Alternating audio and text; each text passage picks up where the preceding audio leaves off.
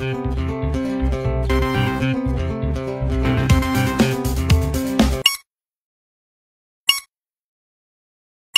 today's video, I have the amazing Danae with me, who runs Sherlockedwatson on Tumblr and Instagram.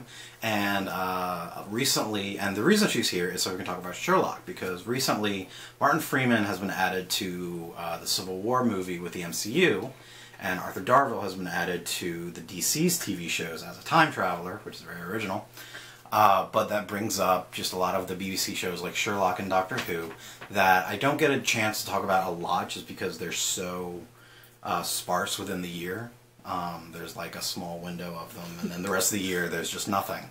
So I rarely get to talk about them, but we're going to talk about it today. We're going to talk about Sherlock Season 4, and Danae's here because she's a lot more knowledgeable on it than I am. So I wanted to bring her here to help me talk about it. So the first thing we have coming up is the Christmas special, which is, I know they finished filming it, right? Yes. They finished filming it a few months ago, and the reason why we call it the Christmas special with the quotes is because we don't actually know when it's going to be aired. They did finish filming. They're almost done with the music part of it, which is usually done right before it's released. But it's really up to the BBC. They'll have it in their hands, and they can pretty much release it between now and Christmas. The original Sherlock did actually air in the summer, and then they switched it over to the beginning of the year for Season 2 and then Season 3.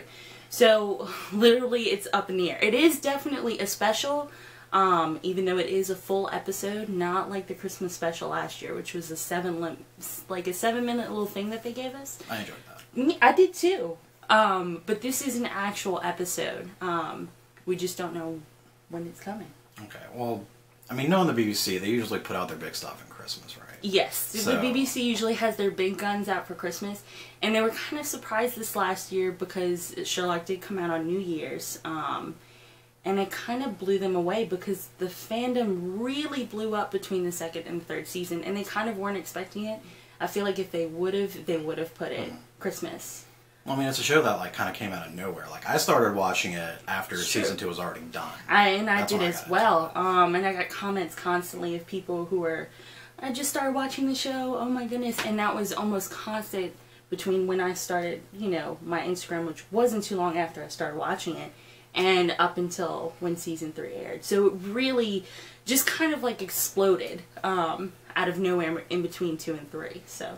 What we know about it so far is it is set in Victorian London. I guess Victorian London is the right term? Yeah. Okay, Victorian London, so, you know, old time, like when Sherlock Holmes actually takes place, like the Robert Downey Jr. movies and the books, things like that. So I'm definitely interested to see them in that setting, which is something I think would be really cool. It's, people don't quite know what to, like, think of, because it's, I mean, it's definitely BBC Sherlock, but at the same time, it's not BBC Sherlock, because the whole point of BBC Sherlock, how they pitched it, was a modern day Sherlock Holmes, and for them to take it and throw it back into like its original time period, it's kind of confusing and exciting all at once, because you're like, how are they supposed to put this into the timeline of BBC Sherlock? Well, seeing the cast in the last 3 seasons and just reading the stories, like since I've watched the show, whenever I read the stories, I easily picture Benedict Cumberbatch as Sherlock and Martin Freeman. Like, I easily picture that cast in that setting. So when I heard it was Victorian London, I was really excited just because that was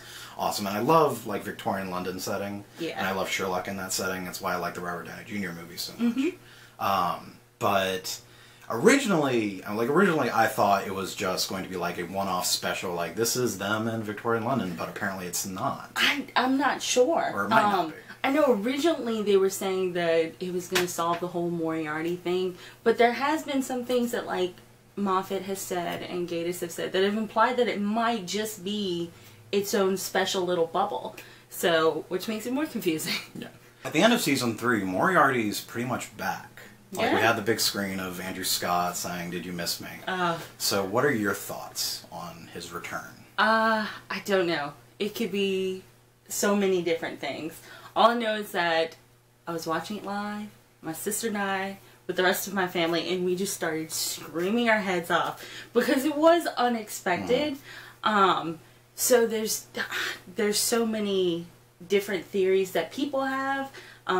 Is he really back? Is it a decoy? Who's doing the decoy? I mean, It could literally be anything between Moffat and Gatiss. Yeah. I really could be anything. Yeah. And pretty much any information they're going to give out, you have to take with a grain of salt because Moffat lies. Oh yes. So honestly, I think it'll be a decoy. I don't think he's actually back, just because I think that would be a little too much from Sherlock faking his death and him faking his death at the same time. It might be, but he's such a fan favorite. He is. So I hope it's a decoy. It's not that I don't want Andrew Scott to come back. I feel the same way. Like Andrew Scott in the third episode of season 3, and just that one scene was amazing. I thought it was fantastic. And Benedict was the same too. Just both of them in that element, that whole Mind Palace scene. It was gorgeous, and I know why it won the Emmy, because that one scene. It was brilliant. It was fantastic. So hopefully. So it'll be explained when we watch it. I doubt we'll get any kind of solid explanation until then. I doubt it. Now you do have a pretty big following on Instagram and Tumblr, and I know they had some topics that they might have wanted to yeah, talk about. probably. Will Anderson still have a beard? I hope so. I hope so too. That was a good beard, man. It was. I really liked Anderson this last season. Yeah. He was always the person you kind of like hated, but just this like last season, you're just like Anderson. Well, he was kind of a dick, and then he was a remorseful dick. Let's see. Someone asked, will Mary die or not? Probably not this episode. If it does happen. No. I think, honestly, because I know in the books, doesn't she die in childbirth? She does, or they don't ever specify. She just kind of like is in one story, and then the next story, it's just implied that she had passed away. Okay. It never said how, but it just, she's dead. But Gatiss has said just because that something happens in the book doesn't necessarily mean it's going to happen in the BBC version. Obviously. But again, they lie. Honestly, I think her dying in childbirth is possible. If she's even pregnant. But she is pregnant. You need to look up some theories. There are some. I've looked up theories and I disagree with a lot of them. I did, yeah. And those again, you have to take with a grain of salt. But a lot of people have like significant stuff to back up. I don't know. I don't claim to know. She could be. She could. I think she is actually pregnant. I don't think she's been like walking around putting a beach ball in her. I kind of think she shirt, does. But so having a child in BBC Sherlock. The child doesn't have to survive. But that's like just depressing. Because Sherlock's never been depressing. Alright. Okay. Next question. Will Sherlock remember Greg's name? No. I think he does. I think he just likes messing with him. I honestly don't remember his name. I think he does it. I just said it to you. Yeah, because you just said it, but usually he's just Lestrade. It's Greg Lestrade. Yeah, when I think of Greg, I think of Gregson from Elementary. Hey, Gregson's an awesome character in Elementary. It is okay. Alright. We won't go there. Someone said the third Holmes brother. Probably dead. The third sibling, which he never says brother, so technically it could be a sister. Apparently that line was ad-libbed. It was not originally in the script. Mark Gatiss just kind of threw that in there. I thought it was funny. And they decided to run with it. So I think that would be a good, like, plot to come up later, maybe. But if they're going to actually take that and run with it, I have no idea. I think it would actually be great if they just, like, leave it alone. Like, if they just let it simmer in the minds of everyone. Because Sherlock fans, once you have the little seed planted in our heads, we kind of just, like... Yeah. Like, I'm big about fandoms. But Sherlock fans, and I'm a Sherlock fan... But, like, hardcore Sherlock fans, y'all are insane. Not insane. Passionate. Passionate. That's the right word. Because they're just... it's beautiful. That's all I can say about it. I think this next one's one of my favorites. Will Mary die and John finally marry Sherlock? Really? I hope so. Really? Yes, I do think Mary will die. Okay, well, we won't get into this. Okay, because we agreed to disagree on John Locke. Did Sherlock tell the truth to Anderson on how he faked his death? Which is a very good question. It is. It's actually one of the big ones that I've thought about from the first episode where he came back. What do you think?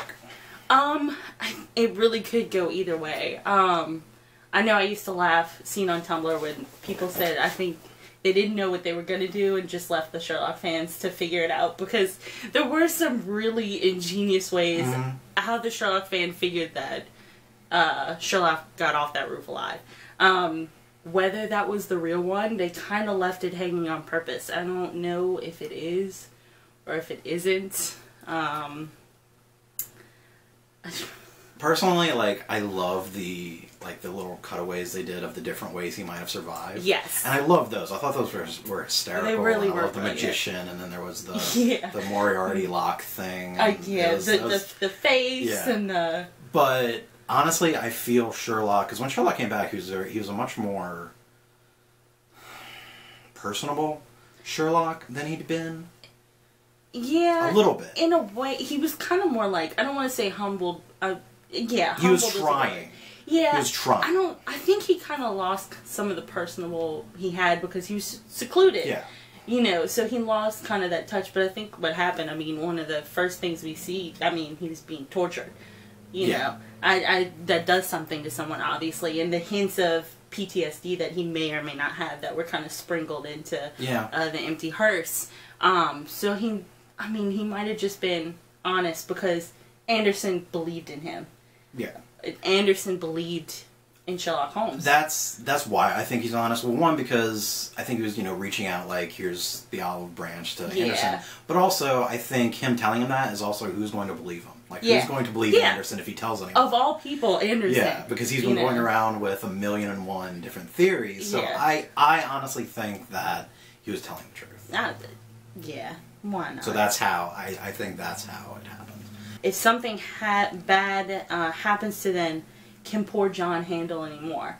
And the reason why this comment caught my attention was because there was something I read that either Gatiss or Moffat said that John was going to be put in a very dark place. I mean, we have to take everything with a grain of salt, but apparently they reduced their cast of tears trying to figure out, telling them what was going to happen in season 4, and apparently it might be very John-centric.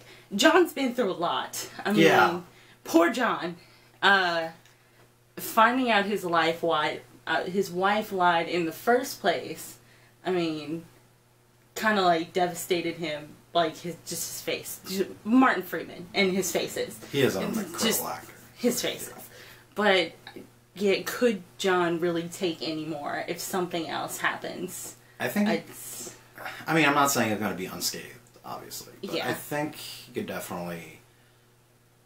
not that he could take more, but I think he could get through it. But I think it would also instigate him moving back into 221.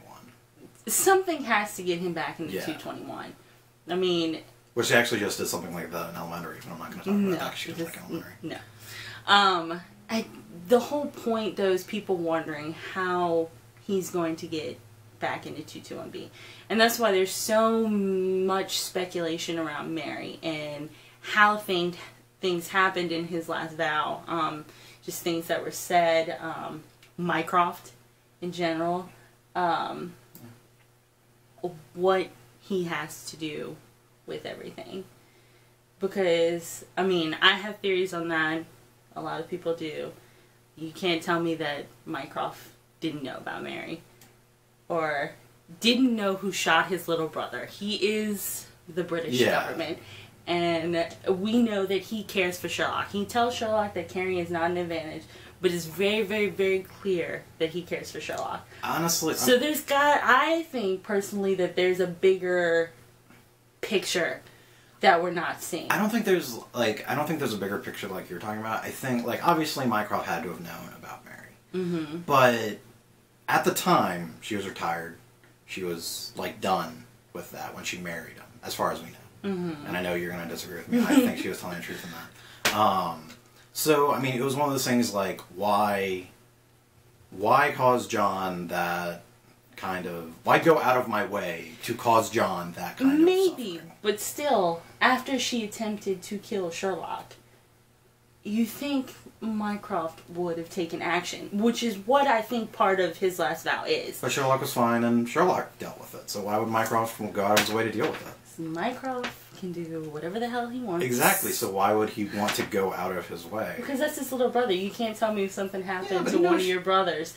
You can't tell me if something happened and you had the power to do something about it, that you wouldn't do something about it. Unless I knew, like, if something happened to my brothers and my brothers had the power to do it themselves, I wouldn't get in their way. Sherlock. It's TV drama. So, I mean, we will see. Yeah, we'll Another see. thing that we agree to disagree on. Yeah. And we'll heavily debate until that's gonna be the title of this video. We agree to disagree.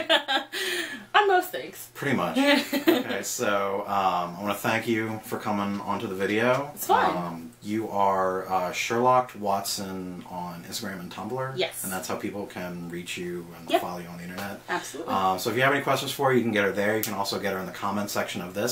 And also remember, if you leave a comment on this video or any of the other videos in the month of May, you have a chance to win this Imperial Biker Scout Stormtrooper. Oh. So leave a comment Okay. and you might win it. And that'd be easier than me mailing it across the country. You can just like drop it off at your house. Yeah. So leave a comment. It can be for me, it can be for Danae, it can be first. Just leave a comment on any of the videos in May and you can win this Biker Scout. I'm much taller than you in this chair. Shut up. Okay. Follow me and Danae on all of the internets. There will be links in the comment in the description. Also check out my other videos, check out Danae's posts and her following, and subscribe to my channel so we can geek out some more. Thanks for watching. So Captain America, Thor, Hulk.